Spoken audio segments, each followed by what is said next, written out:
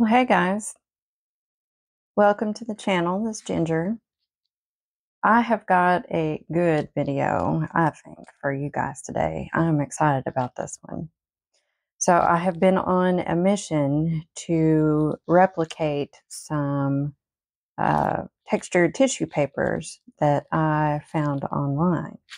And I think I've gotten pretty close. I have not been able to find um,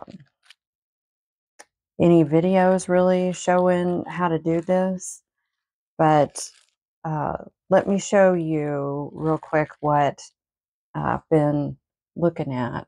Let me give you an idea of what we're doing here. So hopefully you can see this without a reflection.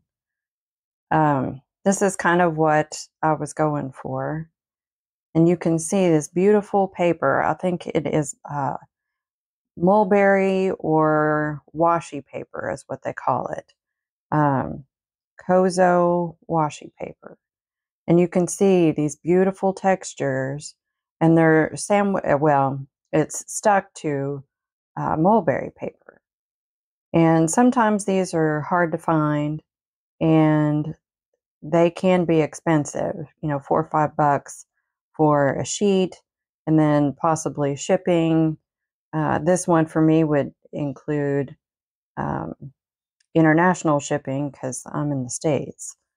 So anyway, I thought that I would give this a try and see what I could come up with for good, uh, interesting textures for a collage paper. So these would be great for mixed media, collage, and that's really what I'm planning on using this for. So I was goofing around last night, and I'll show you how I did these. But, of course, these were just my practice ones, so I wasn't trying to make any particular design or anything. But so I did these three, and I think they turned out pretty good. I really like how they turned out. So in some of these things, have all different shapes. It's not just the roses. They have circles and squiggles and all kinds of pretty things. But how fun would it be to take this and tear it up, cut it up, layer it in your mixed media collage, and then put inks on it or paints on it, whatever you wanted to do. I just think this is going to be really, it's going to be a game changer. All right, so I have these, and like I said, these are just the ones I did last night.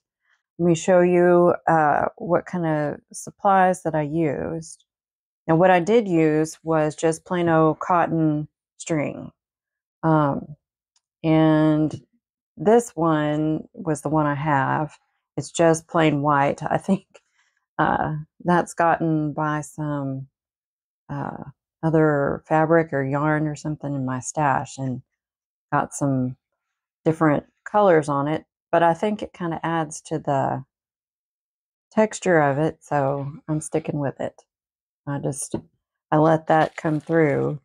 You can see here where those little pieces are, and I just left them. I think it looks good. All right, so this is what I am using and what I did use last night for these, but you could also use any kind of string that you have. It doesn't have to be cotton. So whatever kind of sewing thread, yarn, you could have so much fun with different colors. And then you could also I did a few with some sewing thread. This you guys probably cannot see, but I did use some sewing thread, and this is white, so you really can't see it too good. But I played with that. Let's see, there you go. That's better. You can kind of see the sewing thread in there. And again, you could use different colors, and you could just tear it up. Now, the only thing is when you go to tear this, you're not going to be able to tear the string. So, my scissors go. You just go through and clip wherever the, whenever you get to the string. Just do this. And the rest of it has a torn edge that way. And then it should really blend in. There you go. It should really blend in with your collage. And once you get matte medium over the top of this, then all this will kind of disappear and you'll just have what looks like string or thread, whatever you have, stuck to the paper. It's going to be so good. All right, so let me show you. So I'm using tissue paper and I got good results and I think that'll blend in really good. But I think that you could also use deli paper. So either way, I've got some tissue paper over here that I tore up. So I have my string and then matte medium. I'm going to try this today.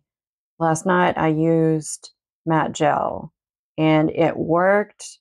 It's a little thick and so it's kind of hard to spread. So I'm going to try the medium today. And I kind of felt like with the thicker string, you might need the gel, but we're going to play with that here. I don't think that's going to be completely necessary. All right. And then, of course, I just have a paintbrush. You can use a silicone wedge. And then I also have a straw, and I'll show you what I'm going to do with that. And then here is just a cheap piece of plastic. This is actually one of those report covers that comes, well, this one came from the dollar store. It normally has a little plastic piece on the side, but I took it off and I'm just going to use that. And then I have some big sheets of the tissue paper, but I have got it kind of torn down where we're working a little bit smaller. And I think what I'm going to do actually is take this one and fold it in half. All right, and then I'm going to turn it like this. Okay, so I think that I'm just going to use my matte medium out of the jar. I'm just going to squeeze it on and then use my paintbrush to spread it around. So what I did, and this stuff is going to move. So you could probably do a couple of different things. You can take like a little piece of washi tape and stick it down. Let's see. I'm going to try this little clip here. See if you can see that. Sure, I'm in frame here. And that just, or you really can do anything. Just put something heavy on there and it'll keep it from sliding. All right, so I have a dry brush and matte medium, and I'm just going to spread some of this out where I think I might want it. Try to work in the middle of the page so it doesn't like hang off the edge, but if it does, that's okay too. And probably went a bit overboard with this, but that's okay. All right, stick that right there. All right, I'm gonna show you what I'm gonna do with this straw. Really, this is just for ease of applying the string to the tissue paper. So last night I was taking this and laying the string down in here, and it gets kind of messy. So I thought we would use the straw like a pencil. You just thread your string through the hole.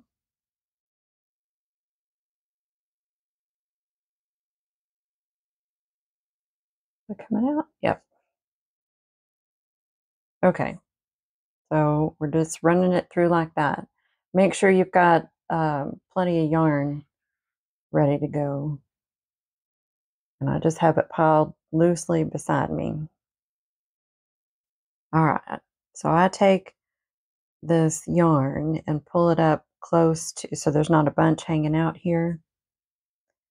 And then whatever pattern you want to do, I'm just going to make like some squiggles. So, and this is what the silicone wedge is for. I'm going to use the itty bitty one that actually came with a nail kit and use that just to kind of keep my fingers clean. So I'm going to stick that in there, just kind of hold it. And then anytime I'll drag this a little bit and then use this silicone.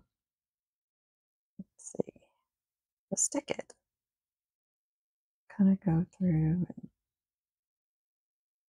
you do any kind of shape you want. I'm just going to kind of go through here. Just do some random little designs.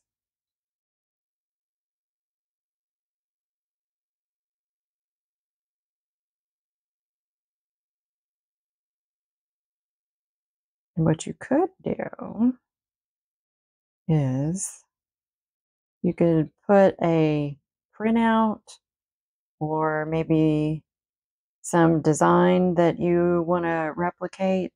Like if you're trying to make a, perfect circle or a rose or something like that, you could put a printout behind your paper and then trace it. Just follow the edges. That's such a good idea. I'm so excited. So I'm going to have some videos come in that'll have a little bit of collage work in there. I do love using collage in my mixed media. Super fun. And you can just do this, whatever crazy patterns you want to do. And then keep in mind that most likely you're going to, cut this up or tear it up. So it doesn't have to be any particular shape or design. Let's go through and make a crazy little maze. And you can overlap. Let me show you that too. You can cross back over your other string. Just make sure you mash it in to the matte medium so it gets wet.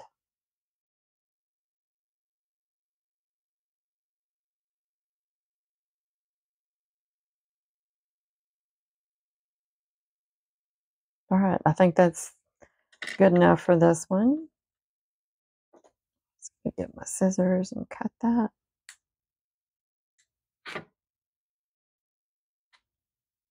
And I'm going to stick the end of that down into the matte medium. Now you can use just another sheet of tissue paper. I need somewhere to put these. Okay. So then you just simply take another sheet of tissue paper, or if you're folding it in half like me, use the other half. And then what I like to do before I go sticking it is kind of start in the middle and kind of push the middle down. And that helps to keep it from ripping, because if you start on the outside and go in, you'll have pieces that look like this that won't get stuck. I would start in the middle and just kind of give it a little press. And all you're really doing is just trying to stick both pieces of the tissue paper together. And it doesn't matter if you have any wrinkles. I'm going to unclip that. If you have wrinkles, even if you have tears, that part, that's fine, because that is not going to show when you go to collage with these. And if it is dry, like if you took it too long and it's getting dry, just put a little more matte medium in there.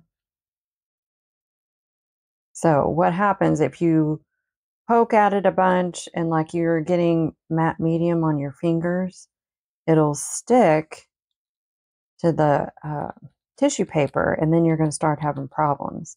So if your fingers start getting wet, you may have to use something else. I also go through with the brayer, kind of after I've squished most of it down, and start in the middle and just kind of roll out any air bubbles and make sure that it's all sealed in.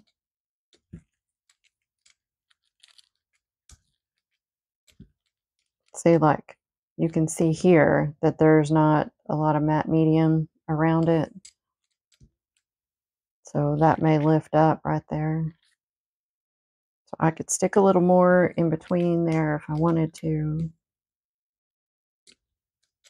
All right. I think that is pretty good. And then you can just very easily, and you got to be gentle, you can pull this off of your plastic. You could let it dry like that. Well, I don't know. I haven't done that. So if you let it dry on there, it might stick and tear. Not completely sure. So what I did was just pull it off, flip it upside down, and then lay it loosely on another sheet of clean plastic, or you can get one of those old cutting boards. See, I have like one of these old cutting mats, and I just lay these on here. I let mine dry overnight, and there you go. Isn't that awesome? And then they turn out like that. So there is that. Like I said, you can explore many, many different types of options. You can do colored thread. You can take these. What's really fun is, see, after it's all sandwiched and glued in there, if you were to put like ink drops or any kind of a color on the top, it's not going to get all the way through. So that it's going to give you some variation. Like you'll have some white spots left. So I think that's really awesome. And this is like super cheap, super easy. And you can make these sheets whenever you want and just have a stack of them at home, and you don't have to feel bad for spending, you know, $5, $10 for a sheet of paper. Let me show you one other thing you could do. I had an idea. Uh, so this thread is like 4-ply, I think. Another fun idea, you can take this thread and split it. So not only could you like divide it in half, maybe if you thought it was too thick and you just wanted some thinner texture and this is all you had, you can split it. Or the other fun thing is taking these plies and kind of pull them apart. And then look, you can stick them on the inside and look there. It almost looks like a little flower or a weed. Isn't that a great idea? All right, I'm gonna make one, I'm gonna make a little bit more and I will speed these up for you and you can just watch along with some music. But let your imagination start running wild.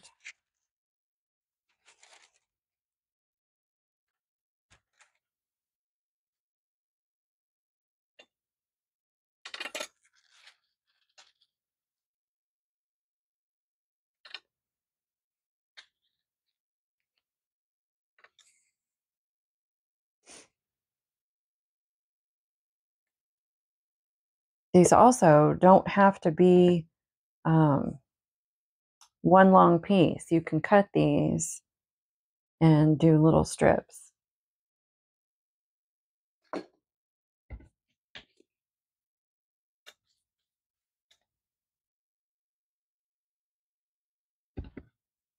Could also probably put this on with a brayer, but it'll be a little bit thinner.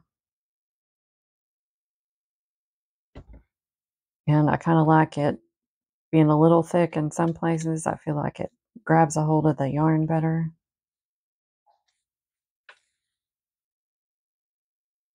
Ah!